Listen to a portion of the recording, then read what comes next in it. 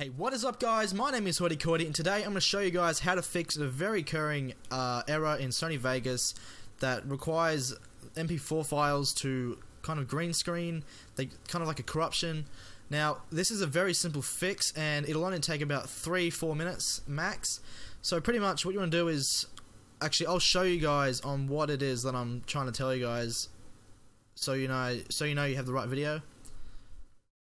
So basically, if I put my file in, my MP4 file, it will just be green. Just let this.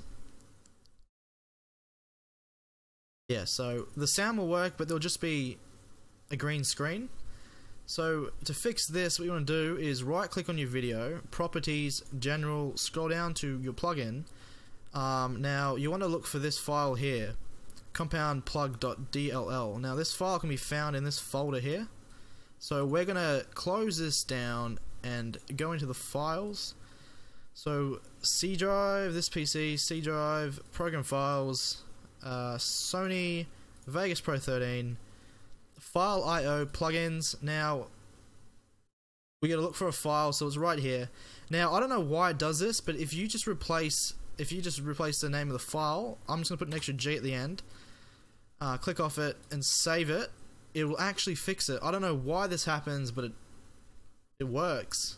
So if we close this, open up Sony Vegas again,